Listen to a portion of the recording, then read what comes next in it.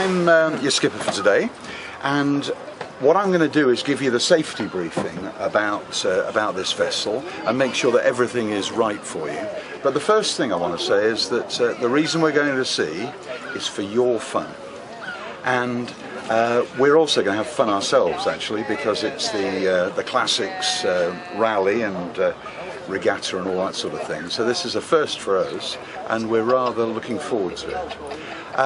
So having said that this is for your fun, what I really mean is that you have to identify everything that you want to do that we haven't put in the way of you. So definitely you've all got to have a steer. Everybody's got to have a steer. Definitely you've got to pull on ropes if you want to pull on ropes. And the most likely time will be in the first 10 minutes once we're out of the harbour, because that's when all the sails go up. And the youngsters are very much encouraged to join in with the ropes as well. And we'll all make sure that there's one of the crew there helping with the ropes. But I want you to be in charge of putting the bowsprit out. Okay? And Peter, who is the guy with his back to us up there, not with the red shorts but with the green shorts, he'll be there making sure you do it safely. Okay? So you're going to be in charge of the bowsprit, so fairly early on you need to go and talk to him and say, how do I put the bowsprit out? Okay? Lovely. So every aspect of this is so that you can get the most out of it. And sometimes I might forget that someone hasn't had a steer or hasn't whatever, and it'll be your fault if you don't have fun. We're going to sail at 11:15, and we'll be back in something after 4:30, I think. And it's a bit difficult to work out. There's a parade of sail at 1300. Then there's a race starting at 13:45, and we will be sailing alongside the vessels doing the racing. So we're not actually racing because we're not insured to race, but we will go alongside them and be part of what's going on. And then we'll get back in when we can. The reason we're sailing at 11:15 is because it's still just after low water, and there's plenty of water in here. There's not a lot out in the sound. So that's that. Okay, onto the safety stuff. Probably the most likely issue that will cause you a problem is hitting your head. And I hit my head on more things than most people. So these are an issue. But the most important thing is stuff on the deck. And bits of rope, standing on bits of rope is not generally wise. Standing inside a coil like that, if that rope went tight, it would get me. And sometimes they go tight very quickly. So you always check and you stand in the place that is unlikely to go tight. That rope is perfectly all right to stand on because where you're sitting it's turned up. But generally always be aware of ropes on the deck. And this wire is permanently fitted, and forever I'm tripping over it, but we don't want to trip. Heads, this is not a problem to most people apart from me, and I put my head there more times than soft Mick. Everything changes when you look at this big guy here. This block is exactly the height to take my head off. And I often stand just here saying, well, how are we doing then? And I forget. And if I forget, well, then you'll forget. So that block, standing here, is perfectly okay. But the natural place seems to be to want to stand just here. You know, I've not actually been hit by this. The boom is generally high enough to miss you.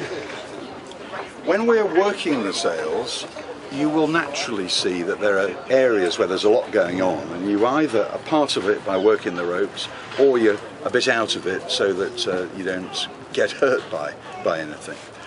Up forward, there's a white bar called a horse across the deck, and there's a note on it saying don't go forward of here or wear a harness or something. But please don't go forward of the white bar unless you're with a member of crew who's asking you to do something with a rope. But the white bar is a good thing. Where don't you go in this boat? That's it. Don't go in front of the white bar. Good boy. The next thing is leaning against the side. Madam, I've forgotten your name. Helen. Helen is perfectly okay leaning there. It's a metal bar. We've designed it so you can lean against it. You're perfectly all right sitting there, but anywhere forward of this metal bar, please don't sit on the edge of the boat, because it's very easy to slip. You know, it's not just a bit of health and safety, it's actually very easy. And the most delightful place to sit is right up in the bow where it curves round and it feels great, the water's going by, topple over, straight through the propeller, come out in 5 pieces back there. And it's not nice. So don't sit or lean. And at the moment there's no ropes or anything there. You see that spar and then that bit of rope, that will be the same on the other side. But please don't lean on them. They're there to catch you if you fall. They're not there to be permanently leant against. Life. Who took my life jacket? I had a life jacket here just to show you how I'll be back. Never worn a life jacket. Oh, lovely. Would you care to put it on for us? Now, life jackets. If we, you don't have to wear life jackets whilst we're underway. You can do. If anybody would like to wear a life jacket, then please do. If there's anything like any weather, I shall put my life jacket on, because it's good leadership and then nobody else is embarrassed about putting them on. This is called a jacket because it's like a jacket. So if you imagine this as a waistcoat, your arm goes in one side and your other arm goes in the other side, and there it is. Clipping up. No, don't pull that. That T-bar goes through there. And you have to help it through, like that. And now it's perfect. The low-numbered life jackets, 1, 2, 3, are supposed to be, are probably made small. The large ones, the high numbers, are set large. So I'd go for 22 myself. If you need to adjust your life jacket, there's a shortener here. It goes around there, so you actually have to take it off. You can see it'll never come off in the water. Take it off and you just move this bit of cloth, excuse me,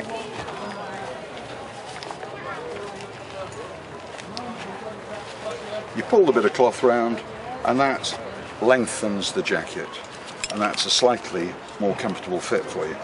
The final part of life jackets is that, and I'm going to just change subject slightly, we parents who take our kids to sea wearing inflation jackets that are adult jackets, we actually commit them to dying. Because a life jacket that's not adjusted correctly flows up like that, and those big buoyant things, they end up here. The water level's there, and here's your child nicely suspended underwater. Perfect, except it's not. So what you must do is, if you have to use an adult life jacket on a kid, tie some rope round their armpits to hold it down, or better still, a device like this which clips in and holds it down.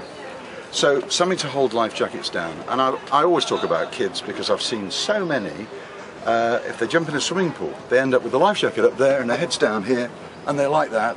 And you know, there's no way that a kid can solve that problem. Happy? Yeah.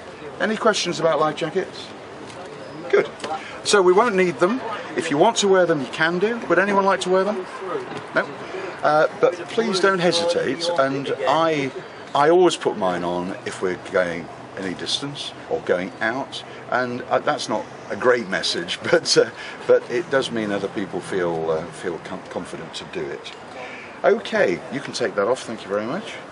Oh, I didn't say all the normal airline stuff. You can pull the little red toggle and that inflates it. If you fall in the water, it sets itself off. If everything fails, inside it there's still a little blow thing. There's also a whistle, there's also a light, but let's hope. You stay together if you have to leave this ship, but why would you have to leave a wooden ship? Because a wooden ship, even when sinking, will still float. And this big thing, the lifeboat will find much more easily than you. So stay with the ship, don't jump over the side. If the crew start getting things in the water, you'll know it's time to start thinking about getting out of there. But I don't mean abandon me because I've already gone. But rather obviously, a wooden ship is the place to stay. And if this boat is not below the waterline, then stay with her. We have 3 life rafts. There's one. There are 2 forward of the doghouse there, and those self-deploy if we did sink. They would come out and they would burst out and become life rafts, or we can lift them out, throw them in the water, and you pull a piece of rope, and that makes them float. If we did have to get into life rafts, then the best way to do it is to pull the life raft back to the ship, and then step in to the opening. Don't jump into the sea and then try and climb up the little rope ladder in the life raft, which I've had to do, and it's really hard, especially when you're wet and you've got boots on and full foul weather gear. So you just step into it, and you know it's not going to be rough today. So that's got that out of the way, but of course I hope it'll be in there if we happen to need it. We've got fire extinguishers down below. The crew will deal with any fire, but the only place we could get a fire would either be the galley, where we're going to have a cup of tea at lunchtime, so maybe we'll have a fire, but we won't.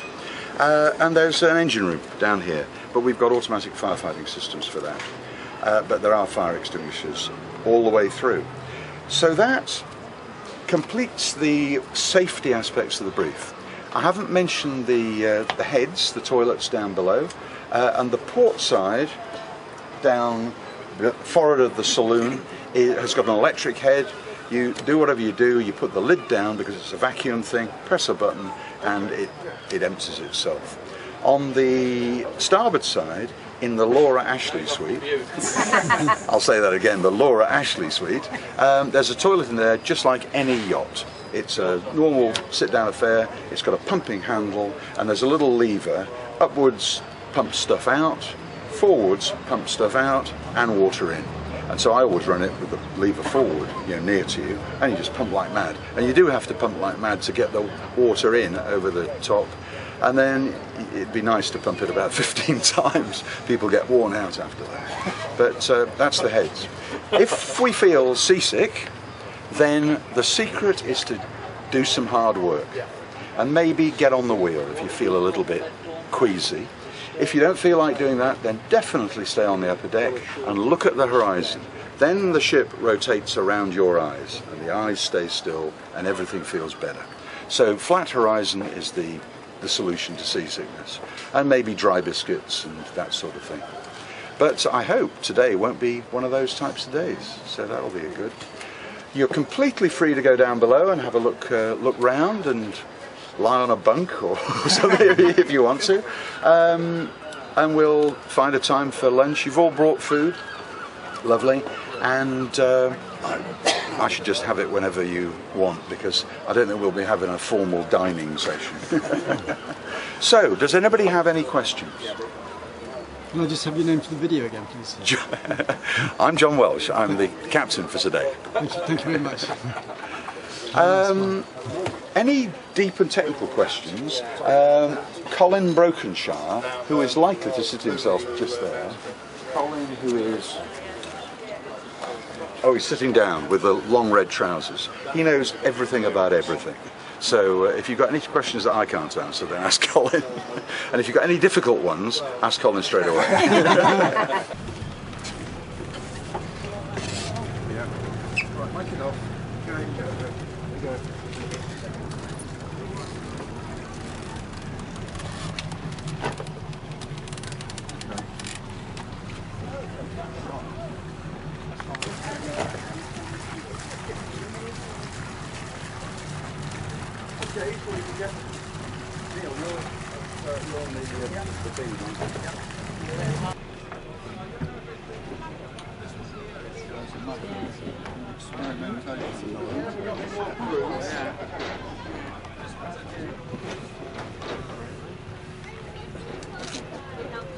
out. you've done that, yes, you guys can go forward and we'll take the headrope.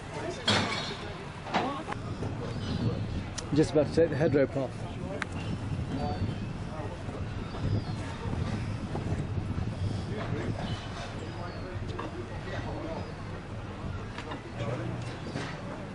That's the headrope, John. Thank you. Take one down here.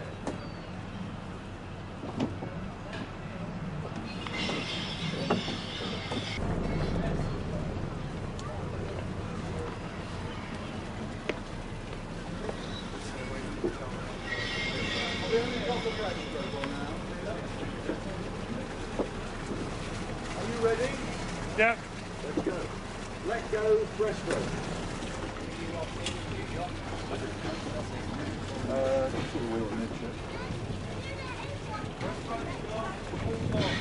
Confirm all lines gone.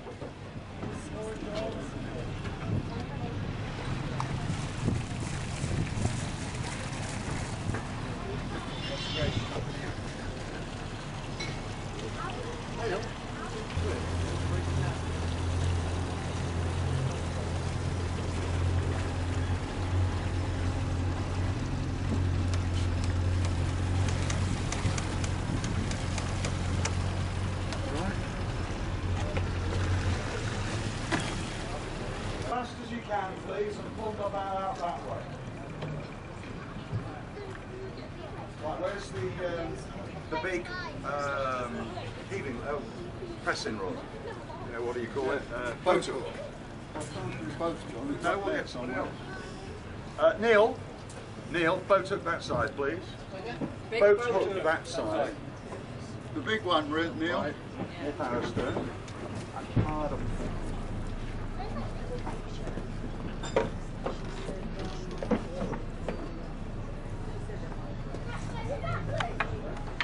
Stop the engine. Pull out that way, please. That way.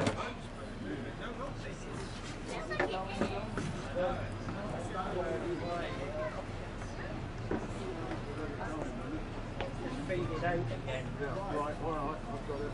What's happening Yeah. on this? Fender. Feed it out.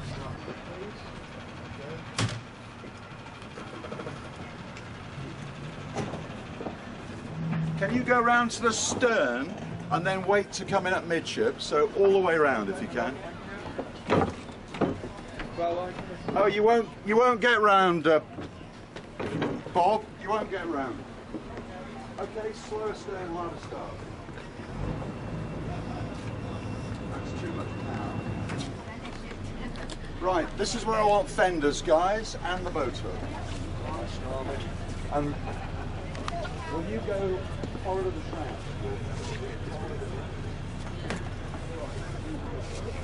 About there. This is stopped, are we? No. Stop now. Thank you.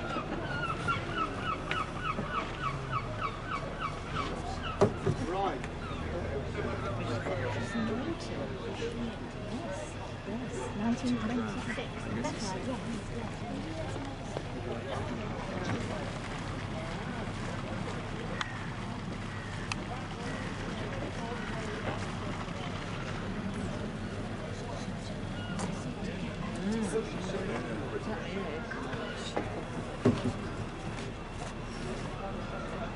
Thanks a lot. No, that's plenty. That's plenty.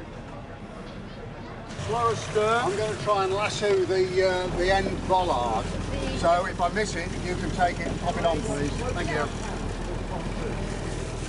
Stop. Stop. Right,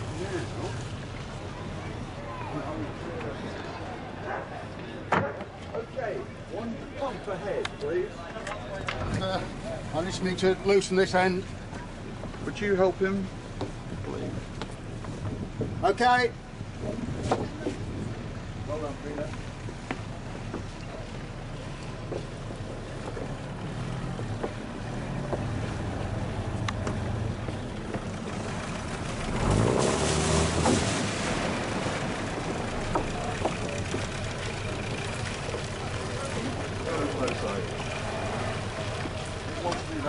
On the mushroom if you can, please. On the west sorry? Onto the mushroom one if you can, please. The second one.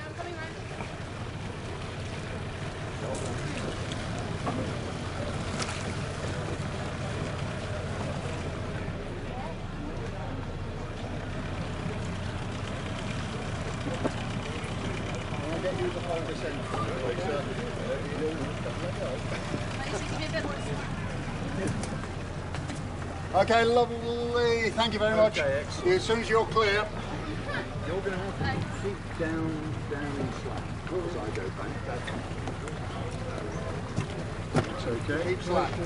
Slow ahead.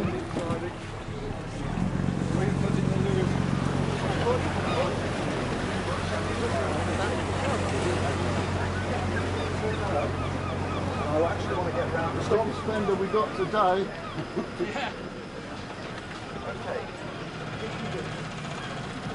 Well, that's a good fender anyway. Probably the best. Okay, pull me down that way, please. If you can push, Bob, that would be wonderful. Hey, ain't enough Slow room us to get down. me pushing. Hey. Get me pushing.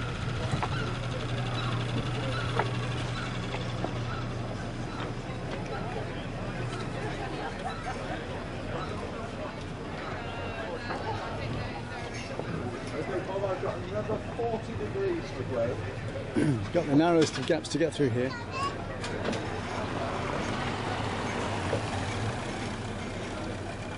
It's a bit like a maze going through. Stop the engine. Start. Pump ahead.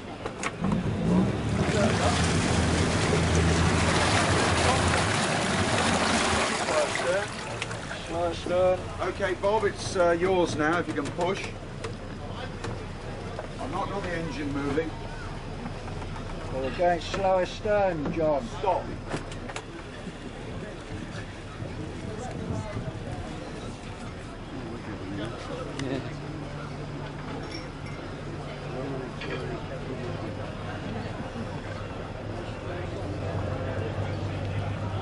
Getting a quart head of the plane part. Brilliant, Bob, thank you.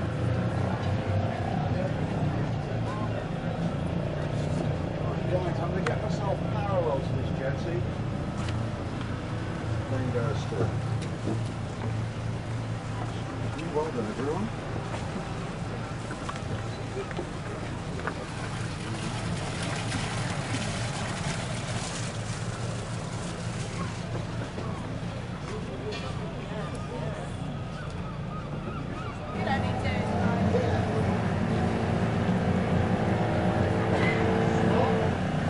Stop, Bob.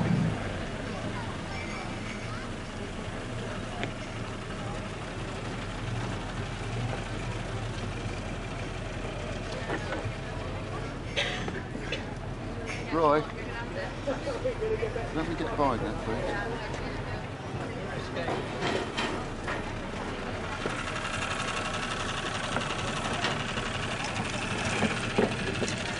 One more push if you can.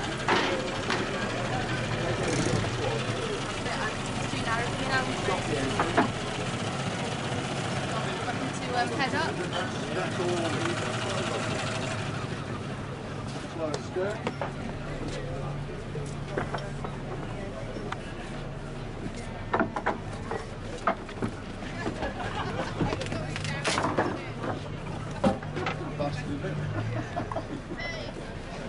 Okay, thanks very much. Okay. Okay, stop the engine. How to test your Right, I've equipment. broken me tool. Oh, you haven't. It sounds painful. No, you snapped it. That's why it's not.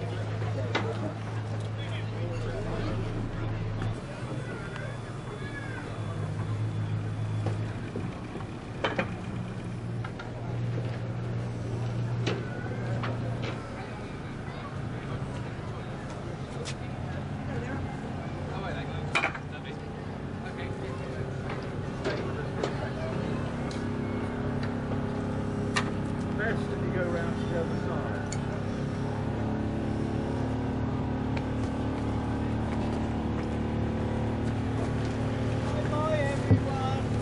Missing you already.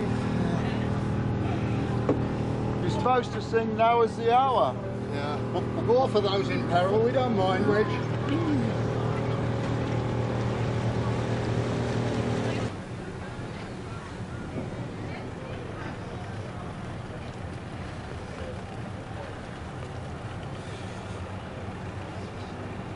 Camera in the face. Yeah, give us a smile. Smile. Wait for YouTube. That is his smile. You can't tell because of the beard. Okay, let's get prepared to come along, guys. No, we won't. Right back here.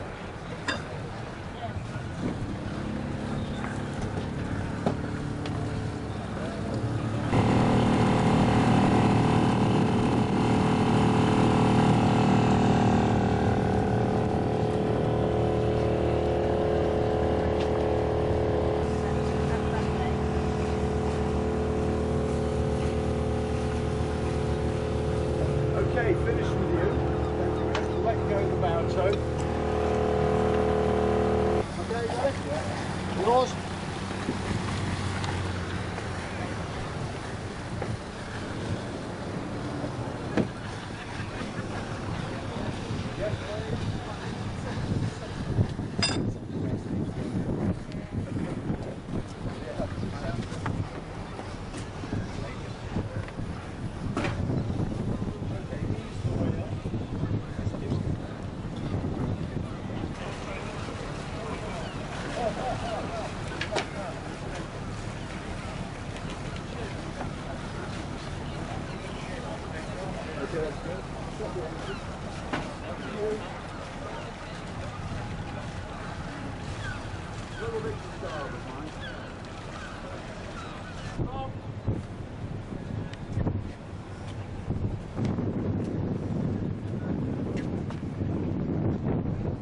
Lovely, Mike.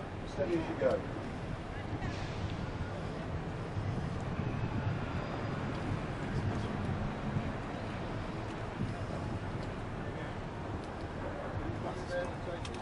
No, I guess we just have to lasso them. Well, the wind will be blowing us down.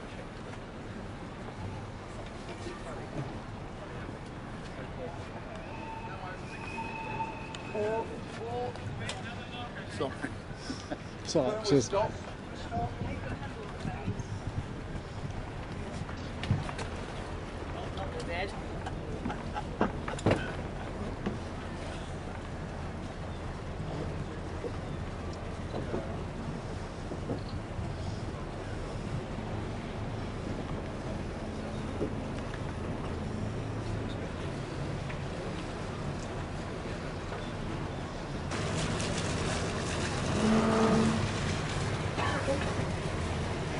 Starboard. I did, yeah. Laying out.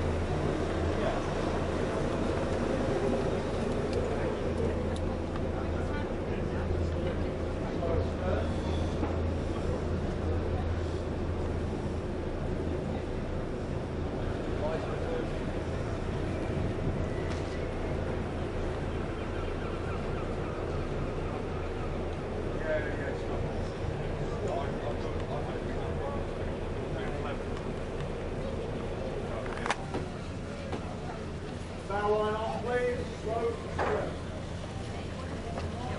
Bow on. Hold on the bow rope. Turn rope on. Stop at the end.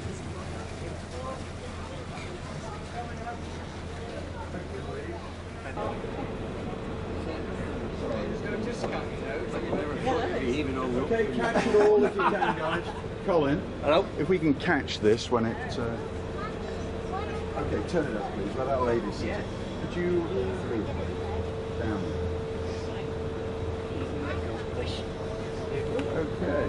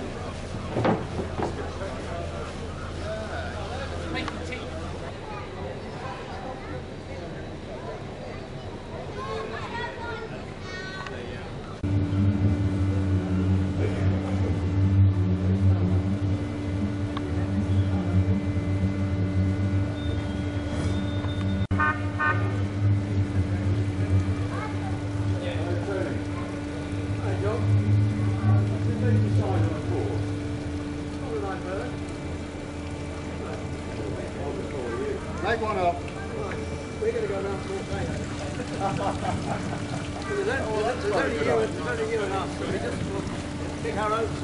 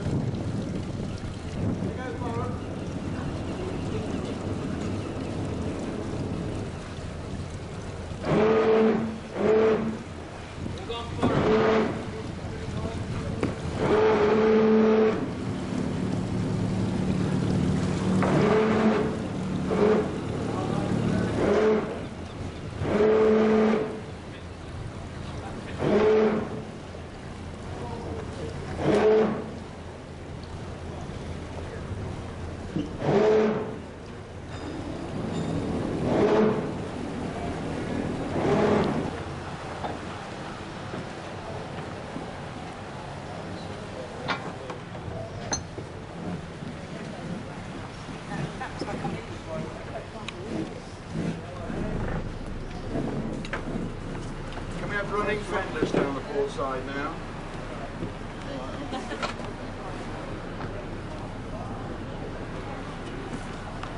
Okay, half ahead. Bit more. That's enough.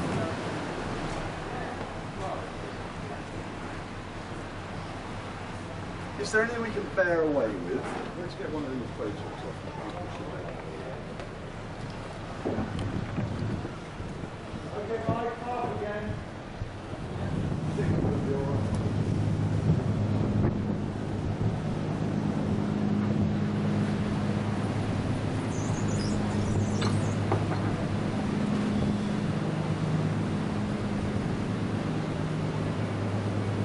Midship.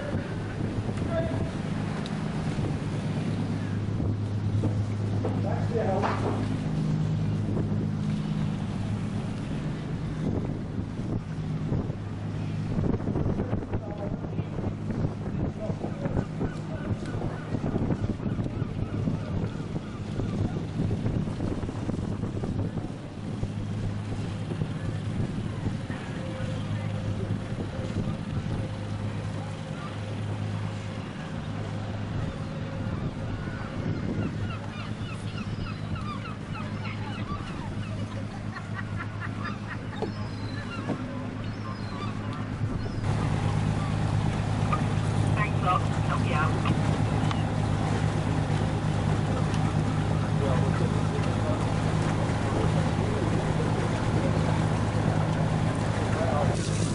Depths for the next minute. Okay. Give me the depth less than 3.5. Yes. Okay. 2.6. Okay, that's great. Start the swing and put the blue one on our port bow. Okay, that big yellow one. I've lost sight of it now. Okay, close to it. Yeah.